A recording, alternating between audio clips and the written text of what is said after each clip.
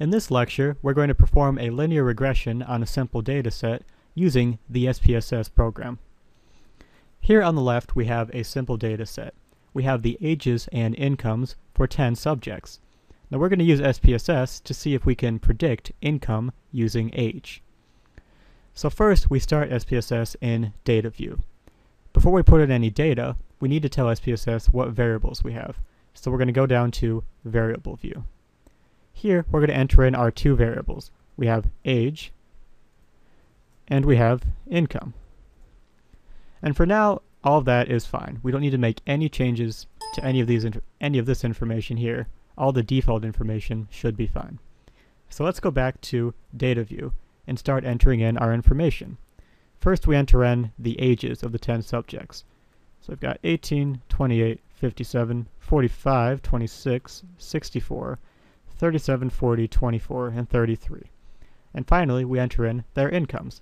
So we got 15,000, 29,000, 68,000, 52, 32, 80, 41, 45, 26, and 33,000. So now we have all of their ages and incomes. So now we're going to perform the linear regression to try to predict income from age. We go to Analyze, Regression, and then click on the Linear button.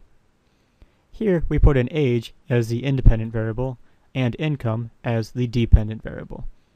And we're not going to worry about this stuff for now. We're just going to run a simple regression. So let's hit OK. Here this gives us a few things. First, it gives us our descriptive statistics. Income has an average of 42,100 and age has an average of 37.2 for this data set. Down here we have our correlations. We see that the correlation between age and income is 0.993 and that it's significant. So there's a relationship between age and income, and it's actually a very strong one. So we should be able to make very strong predictions about income using age. Here, let's go down to our table of coefficients. This tells us our coefficients, obviously. Our coefficient for our constant is, negative 7,868.896, and the coefficient for age is 1,443.250. So I'm going to make this a bit smaller, there we go, and show you exactly what that means. It's really giving us our linear equation. Like our linear equation here is y equals, there we go, 1,343.250x minus 7,868.896. So now, if we put in an x value for this equation, that is, if we put in any age, it will allow us to predict income.